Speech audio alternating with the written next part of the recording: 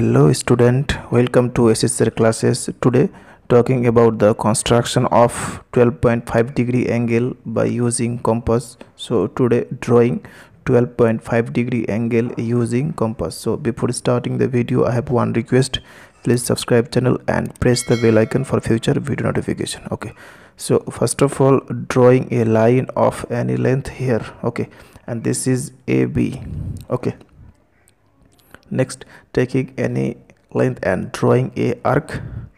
Okay, and with same length and put the compass here and cut the line AB by this way. Okay, so this is CDE point. Okay, next taking the length AE by compass. Okay, and putting the compass on the point E and drawing a arc here and putting with same length and cut the arc by this way. Okay, next joining this, so we got 50 degree angle. Okay, so this is P point, so PAB is a 50 degree angle and this is F point.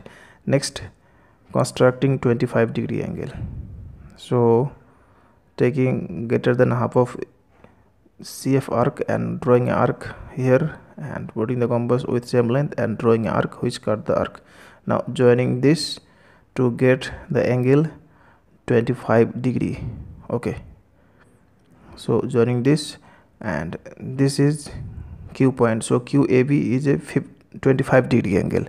Next having to bisect the angle QAB, so taking any length and drawing an arc here and with same length and putting the compass here and cut the arc by this way. Okay, next joining this, so this is T point, so TAB is a 12.5 degree angle. Now checking whether all angles are right or wrong, so this is perfectly 12.5 degree angle, so therefore this is 12.5 degree. Therefore angle TAB equal to 12.5 degree angle. That's all. Thanks for watching. Please subscribe, like and comment on my video.